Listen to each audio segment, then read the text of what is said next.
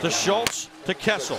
Sid comes in the back door. The shot taken by Hornquist, and then he just ran right into Smith and knocked him backwards into the goal. I tell you, Smith's going to come at Hornquist. They're not going to, you know, he wanted to get up and give him a waffle right to the chops, but it didn't happen quick enough. And now look what Smith's doing to Crosby, the back of his helmet.